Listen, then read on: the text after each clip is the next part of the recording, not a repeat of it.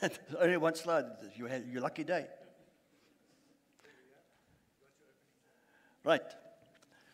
There's some mysterious guy there who's fulfilling all my wishes. Right. I've been asked to concentrate on the residential market, of course. So I'll try to leave out as much as possible of the non-residential property market. So, the first important thing we must all learn about property, even if you are 50 years into the property business already, is that the cycle is very, very long. You will see there, we haven't got data going, we haven't got data going back to 1960, but you can take it from me, the bottom was 1960. Then we had a bottom there, 1977. Then a bottom there in 95, of course. And this one is still looking for the bottom. You can see that's our forecast. We've got two scenarios there. The blue scenario is the optimistic one. And the pessimistic one we call the IMF scenario, not because it's a scenario by the IMF, but because it's a scenario that, in terms of which we'll probably have to call in the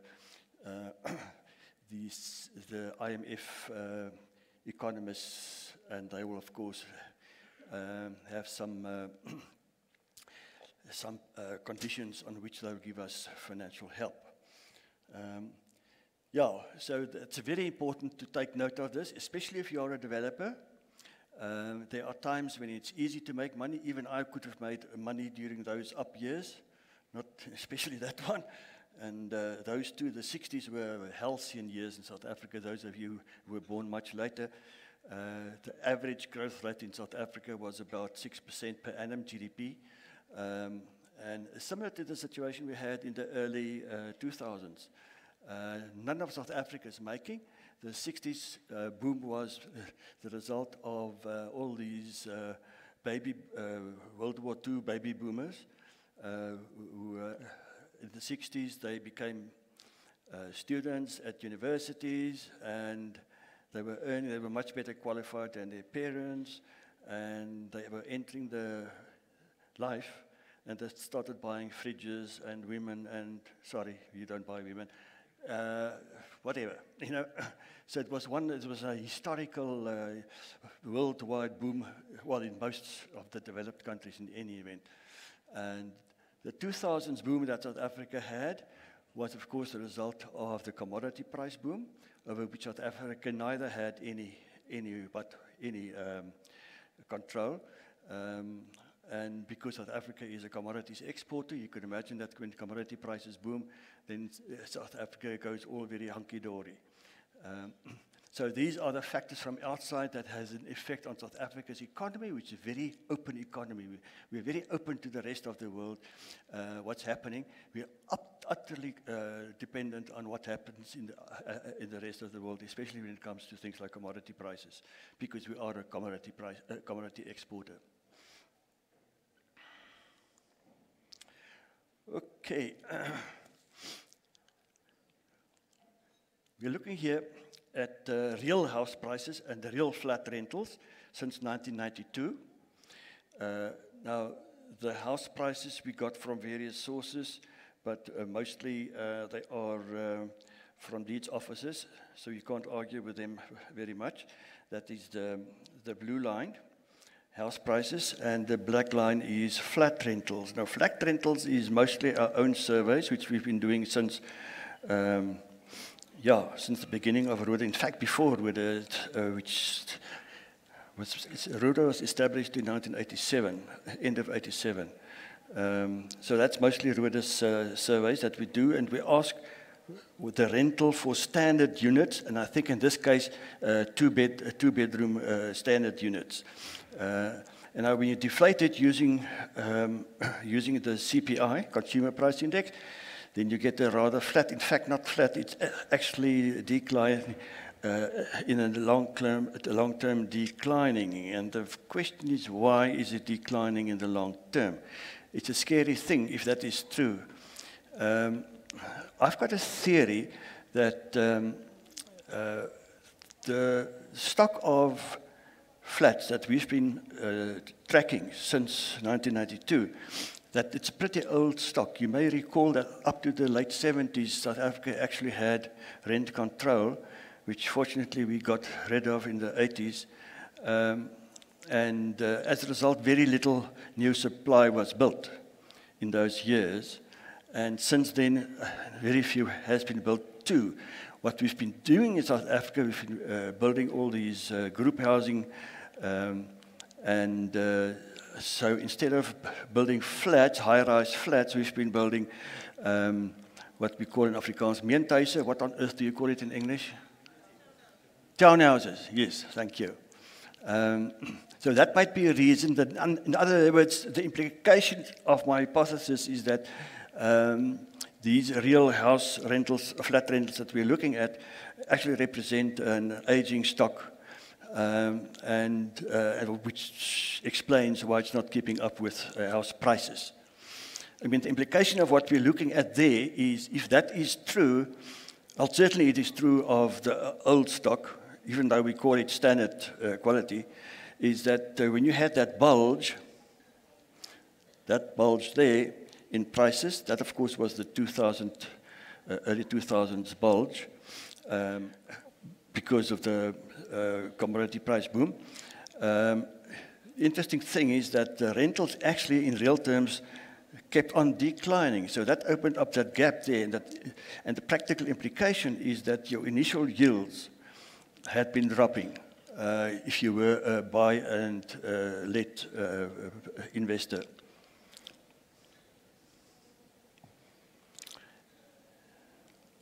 I must tell you that, so I think this graph paints a picture which is maybe a little bit unreasonable, maybe a little bit unrealistic, as I explained why.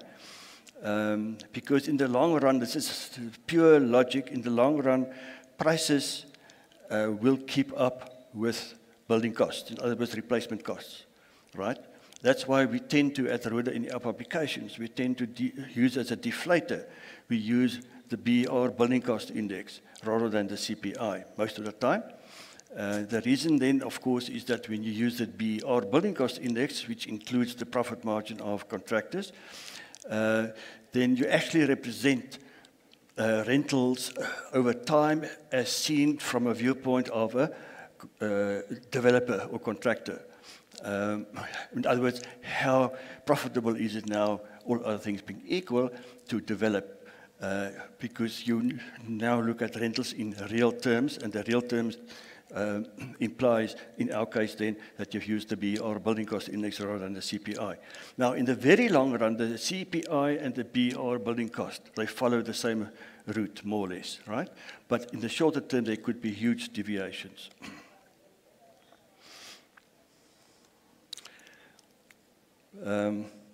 Maybe just one back, sorry.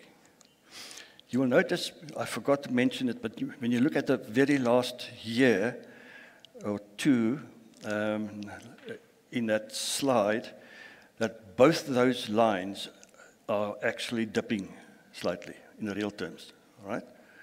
So I think that is very representative of what's happening in our economy at the moment and what's happening to your household finances. In the end, of course, I needn't tell you that households can't pay more than they can afford, whether it's a rental or whether it's an installment on a mortgage bond. So if the affordability is declining as it is right now as we speak, then of course, and I'm sorry guys, I'm just the messenger boy.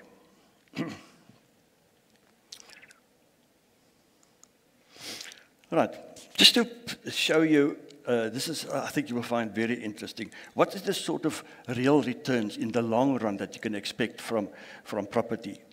Now, in this case, I'm only looking at non-residential property, your typical institutional type property portfolios. And you can see the first column is 1962 to 1977. You might as well have said 1960 to 1977 because 1960 was the bottom of the cycle. you might recall that was a sharper bottom. And that's a 16-year cycle. Maybe it was 18 years, actually.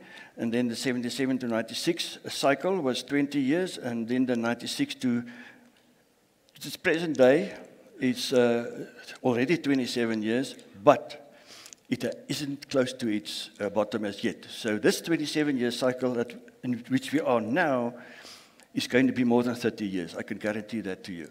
So because South Africa is in a very special circumstance, right?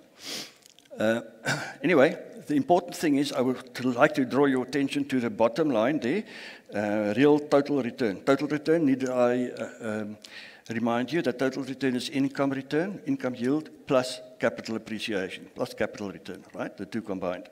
So that's what the only metric you should actually look at. Well, not the only, but that's the most important one you should look at.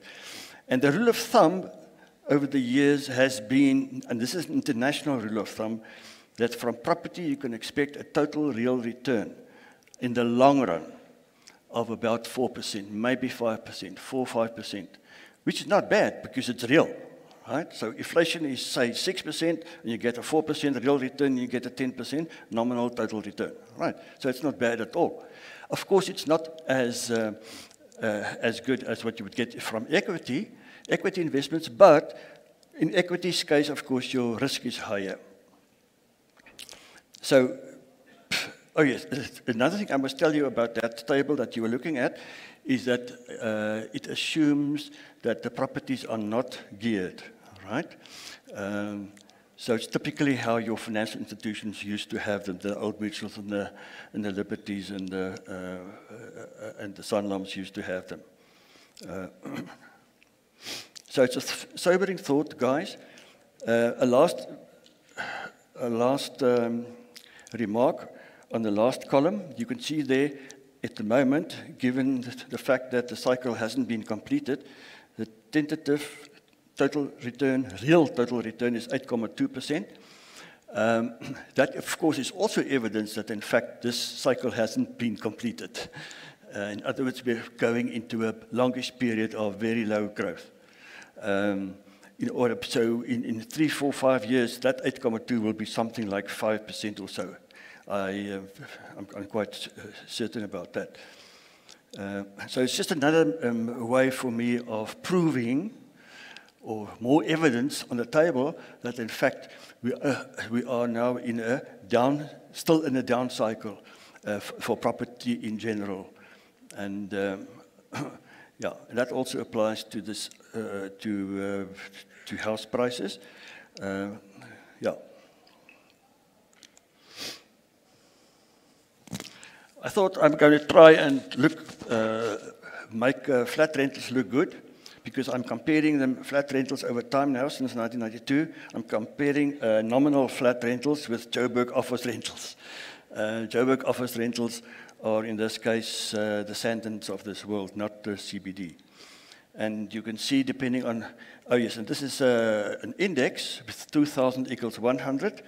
So we can say from that graph that you're looking at that flat rentals from 2000 onwards have been outperforming office rentals in Johannesburg, decentralized, especially since 2016.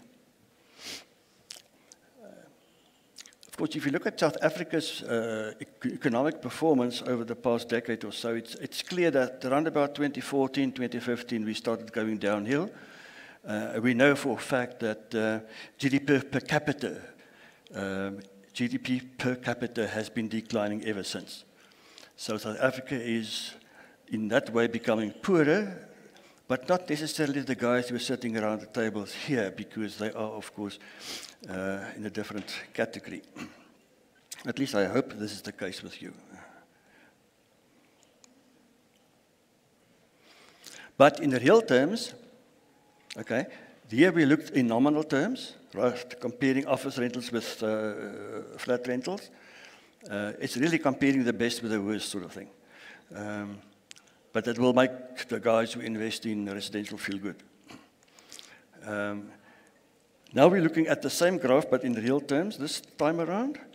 And you can see we've got a very similar situation here, but most importantly is that in the long run, since 1992, both these time series have been on a downward slope. Now, yeah, I'm not sure how to interpret this,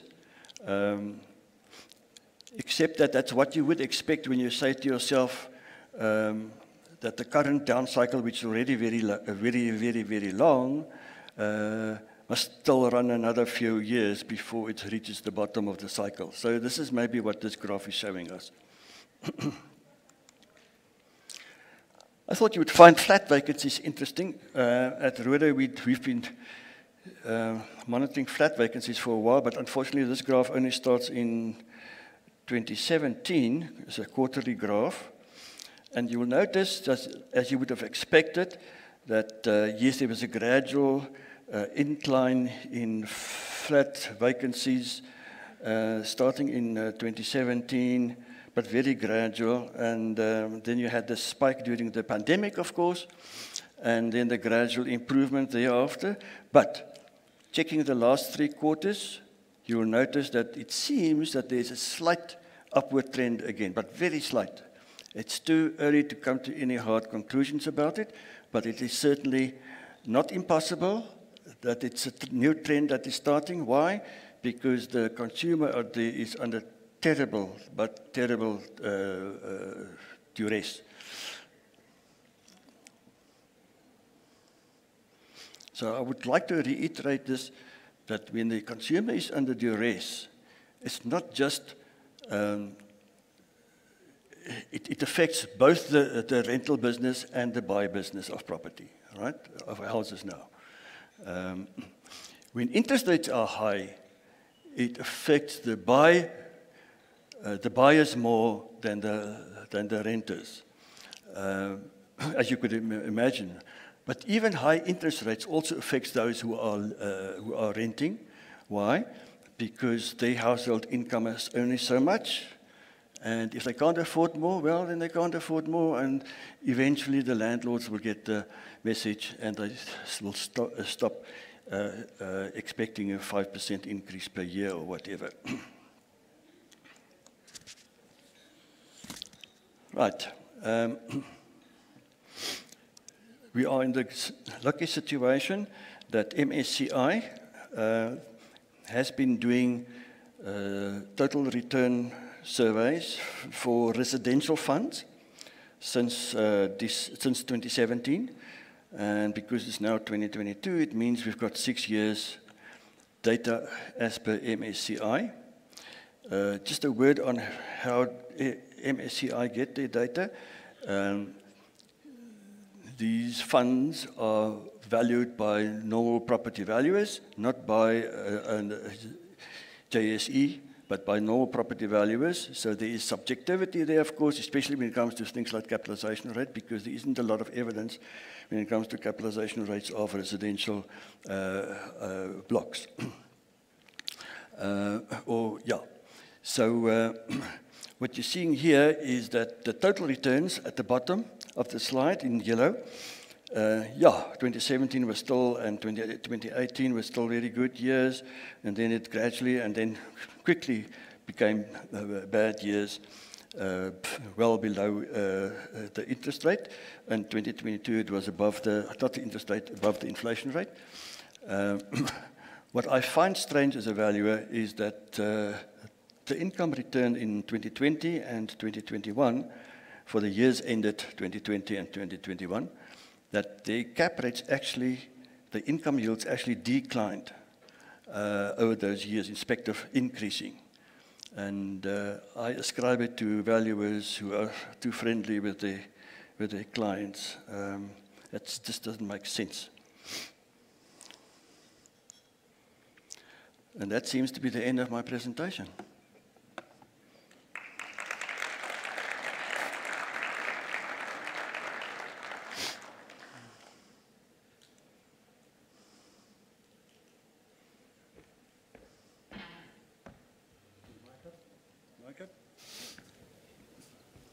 So, We're back on. Okay. I mean, that wasn't a very enthusiastic round of applause.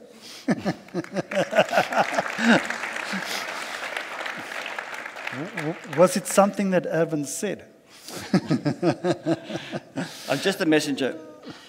So one of the things, we can field a few questions now, because we've got time to do that. Now, Erwin, I think one of the things that, a lot of people sit over here, they're all in different property businesses, and everybody says, well, my figures don't match with Erwin's.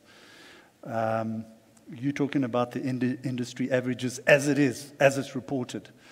So our goal, obviously, as individual real estate operators, is obviously to beat the averages. And maybe I'd just like to encourage, people out there. I mean, if somebody wants to take the microphone and say, well, how can we beat those averages? Are we going to accept those averages going forward? I look at Jeff over here, Jeff Seidel, and he's saying, well, no, geez, my numbers don't look like that.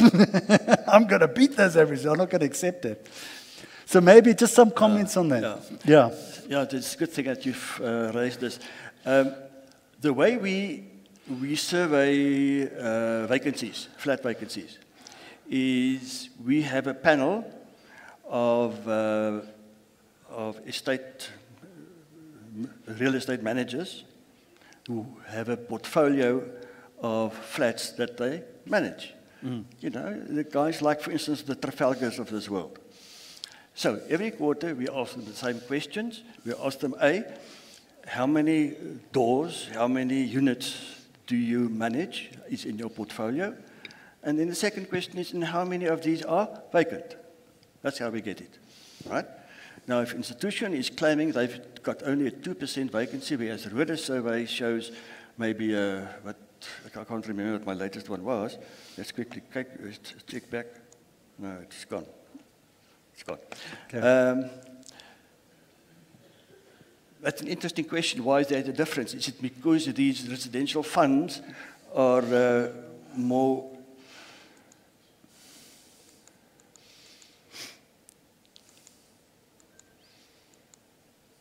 Here we are.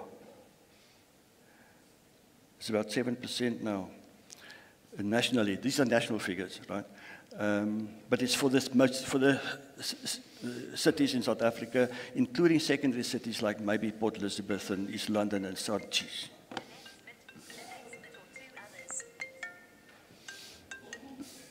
Sorry, guys. Yeah. So the question then is, are these listed? Well, there's one listed fund here today, and they're going to be on our panel in a moment. Maybe they've got some wonderful business plan that they would like to share with us. Why are they doing better than the average out there? Any comments? Any feedback? Any questions? Not all together now. I mean, I know it's just the first day of the conference, guys. We're just getting into that. Of course, you could always improve your vacancy by dropping your rentals, in case you didn't know that. Any thoughts? Great. Well, Erwin, you back on a little bit later now for the panel discussion. Yeah. So obviously, thank you. I think put your hands together for Erwin Rode again. So we've got time, and I think that could be quite a robust discussion when we actually get into that one. So thanks very much for that, Erwin. Okay, so moving on, we're still talking about things economic, and